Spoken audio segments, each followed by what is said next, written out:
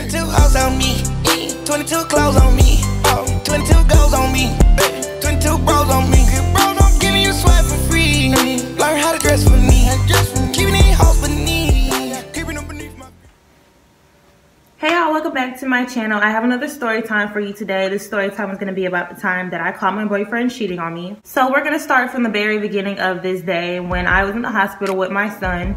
The hospital was about an hour or two away from where I stay. So whenever I was to go up there, I would spend a night because no one feels like driving back and forth a whole hour or two away from your house all the freaking time. So whenever I would go up there, I would spend a night and then go back home the next day to do whatever I needed to do. But this day I didn't have my mom because she was my only transportation. She was at work, so I had to take my boyfriend. I asked him to pick me up. So come morning time, he is waiting outside of the hospital and I walk down to the hospital and I get in the car and the first thing he says to me is, "Can I drive back home?" Now, I'm tired. So I told him, you know, I'm tired, I don't feel like driving. You know how it is in the hospitals. They only be having one chair in there, which is a recliner, and that's what you gotta sleep in whenever you spend a night there. And then there's nurses walking in and out of the room all day long, all night long, so you don't ever get no sleep there. So I told him I was too tired to drive. But he wasn't having that as an answer, so he got out, and then he walked around to the passenger side, and he was knocking on my window for like a whole, we probably went back and forth for like a whole 2 freaking minutes. Cause he kept asking me to drive and I'm just sitting in the car still and I'm like, no, bro, like you drive. Why you can't drive back? You drove here, drive back. So people are starting to look at us. So I eventually just give up and I climb over to the driver's seat and I drive off. Now we coming up onto the highway and we're finally on the highway and it's about like 20 minutes later after we start driving on the highway when he's like, "So what are we gonna do today?" And I'm just like, I'm really tired, so I just want to go home and go to sleep or take a nap for a while, you know.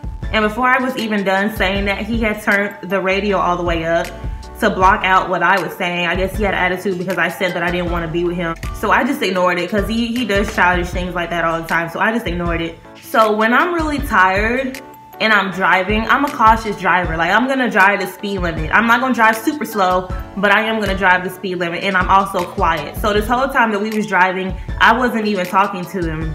I wasn't talking to them because his friend was in the back seat. I wasn't talking to neither one of them because I was too tired. I'm just focusing on getting home. So it's probably like another 20 minutes later when he looks over at me and he's like, "Bruh, just get out, like, just pull over so I can drive because you driving too freaking slow and you look dead. You like you don't even want to be driving." And in my head, I'm just thinking like, bro, did I not tell you this when I got in the car? Did I not tell you that I was too tired to drive? Did I not tell you to drive back? So what do you mean that I look like I don't want to drive? I told you this. And so it's probably another exit like at least 2 miles down. So when we finally get to that exit, I pull over and we're at a stoplight in the middle of the fucking street. What does this nigga do? He gets out the car once again and he comes over to my side and he's knocking on the window once again, just like he did at the hospital. And he's like, "Just climb over the seat, bruh. Just climb over the seat, bruh."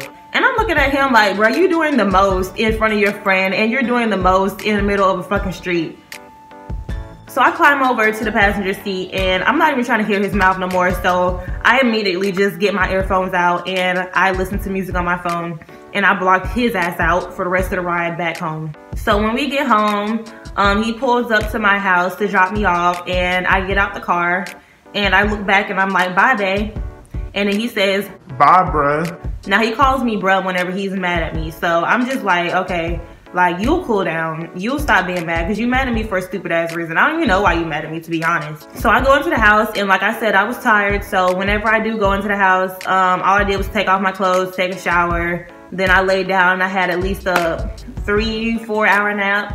Now I wake up and I see that there is no messages from him on my phone. So I text him and I'm like, "Are you calmed down now? Like, what was the problem? What is your problem? I'm not understanding why you're mad at me." And he texted me back like, "Nothing, bruh. Like, you ruined my whole day. I was supposed to spend the whole day with you, but you ain't want to be with me. You wanted to go home and go to sleep instead." And I'm just texting him back and forth. I'm like, bro, you've stayed in the hospital with me before. You know how it is in that hospital. Those rooms are really, really small. So yeah, they only have one chair, which is a recliner. That's what I gotta sleep in. And you know how the nurses be. I don't get no sleep there. And he was like, "Okay, bro, well, it's over now. So do you still wanna go out with me today or what?" And I texted him back like, "Yeah, I still wanna go out." So it was probably like 2 hours later when he pulled up to my house. I go outside, I get in the car, his friend is still in the back seat. We pull off and the first place we go to is the mall. Now when we get to the mall, the first place we go into is Forever 21. He gave me some money to get me a couple outfits, and then he walked off to a store that he wanted to go with his friend. Now when I'm done shopping there and I done got my outfits and I paid for them and everything, I called him up and I was like, are you ready to leave? And he said yes, so I met him back at his car, and the next place we go is to drop his friend off. Now after that, the plan for the rest of the day, it was probably like 7 in the afternoon after that when we came back from the mall. So the plan for the rest of the day was to just get a hotel room, and we were just gonna stay in a hotel room. We got hotel rooms basically all the time because he always wanted me to spend a night with him, and I'm not cool with his mom, so we don't be in his house like that. We don't be sleeping over at his house like that. So after we drop his friend off, we pull up to the hotel and he checks in. I stay in the car. He walks out the car to go into the hotel to check in and gets back in the car. We drive to the room, and you know, once we get in there, everything is good. We're eating our food. We're talking, chilling, watching TV, laid up and stuff. Everything was good. It's basically like earlier had never even happened. We both had dropped our attitude. So let me tell y'all something about me. I'm a nosy person, okay? Whenever I'm in a relationship with somebody, I have trust issues just because of my past relationships that I've been through. I have major trust issues, and he knows that, and I always be going through his phone. Never have I ever found anything before this time though. He always be having his phone with him. So I was just chilling on the bed, and he decides that he wants to get up and go to the drink machine. Our room was all the way at the very end of the hallway, and the drink machine was all the way at the other end of the hallway. So it's probably like, he probably would have been gone for at least like, I don't know, 2 or 3 minutes. So yeah, I'm chilling on the bed, and he gets up to walk to the drink machine, and I looked over for no apparent reason, and I noticed that on the table beside the bed was his phone on the charger. So of course I reached for his phone. I knew the code to get in, so that was no problem. And the first thing that I always go to is his Facebook Messenger to see who he's been inboxing and see who's been inboxing him. So I go there, and the first thing that I see on the conversation list is this bitch name. We're gonna give her a fake name. This bitch named Alexis, okay? And like I said, the drink machine was just right down the hallway, so it's not like I was about to have all the time in the world to go through all their text messages. So the first thing that I did was call this girl. I called her, and by the time she answered, it probably rung like 3 or 4 times, and by the time she answered, he was back in the room. And he saw me on his phone, and he came and he snatched the phone from me, and he hung up on her. So he takes the phone from me, and he goes and sits on the couch, and he's just like, why was you going through my phone? Why was you going through my phone? And I'm just like, who is that? Like, why are you talking to her? He was like, nothing, bruh. You made me mad earlier, so I texted her. I'm just like, for what? Like, what? So we finding dumbass reasons to text other bitches now? Okay. So I was chill about the whole situation. I was just getting up off the bed, and I'm getting my stuff together, and I'm trying to walk out the room because I wasn't even trying to be around him no more because he pissed me off. So as I'm trying to walk out the door, he jumps up from the couch and he runs over to me, and he's trying to keep me from leaving the room. He's pulling me back. Every time I open the door, he's shutting the door back. While he's trying to keep me from leaving the room, he's just like, babe, I'm sorry, babe, I fucked up, babe. We weren't even talking about nothing. I'll even show you the conversation. But I wasn't even trying to listen to none of that. Like, I started arguing back and forth for him just so that he would let his guard down and step away from the door. Then when he finally stepped away from the door, that's when I darted out the door. So after that, I'm walking down this long ass hallway, and he eventually catches up to me, and he's pulling me by my clothes, trying to get me to go back into the room, and he's trying to talk to me. I forgot what he was saying to me, but he said something that that made me end up turning back around and going back to the room. So we walking back to the room now. He's like, bro, when you get back to the room, you can read the conversation. You can read the conversation. And I still wasn't even trying to listen to him. Like, it's just like the simple fact that you got another female on your phone. You entertaining another female because I supposedly made you mad earlier when I didn't even do anything. And he's steady saying, oh, I'm sorry, babe. I'm sorry, babe. I fucked up, babe. It won't happen again, babe. This, and that. And you know when niggas be like, it's not gonna happen again. It's gonna happen again. So that made me mad. And it was a point in time during us arguing back and forth where I had grabbed his hair or whatever, and I hit him, and his face got sore after that. And then when we did get back into the room, he went straight to the bathroom and he looked at his face, and he saw that he had a couple of scratches on his face. So that's when he got mad at me, and he wasn't calling me babe no more. He was calling me by my name now. So when he came out the bathroom, he's like, fuck you, Tay. I'm done with you, Tay. You left scratches on my face. All you do is leave scratches on my face. You left another scar on my face. I'm done with this. I don't want to do this no more. So I'm just like, okay, bro, like whatever, I don't even care. And he's like, man, you need to just leave. You need to just fucking leave. I wasted my money on this hotel room. I'll stay here by myself. You need to leave. Matter of fact, if you're not gonna leave, I'm gonna leave. So he was trying to get his stuff, and I'm sitting on the bed on my phone texting my friend. So I'm looking down like this, and I'm just texting my friend to ask her, can she come and get me? Because he was my only ride. And since I'm cooled down now, I'm willing to sit here and wait for somebody to come and get me. So I'm looking down on my phone and I'm texting her, and he's still over there running his mouth, saying whatever. I wasn't even listening to it, so I don't know what he was talking about. But he had got all his stuff and he was walking out the door, and then I heard, fuck you, bitch. And then he threw alcohol in my face. He threw alcohol in my face and threw the bottle at me and spit at me and walked out the door and left the building.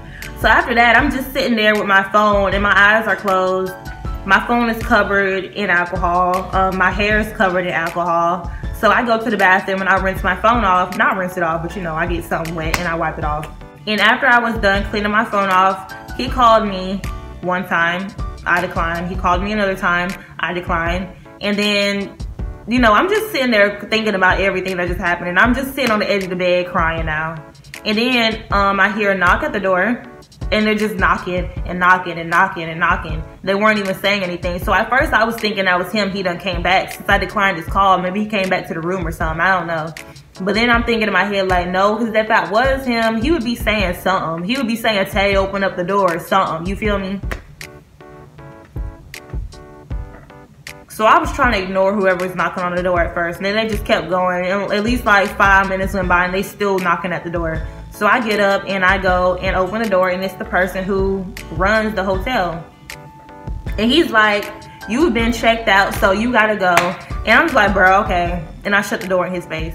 I get all my stuff together. So once I left the room, I went and I sat in the hotel lobby on the couch, and the person who was knocking on the door walked by me. He was like, are you okay? Because he did see me and him out in the hallway fighting. So he was just asking if I was okay, and I was like, yeah.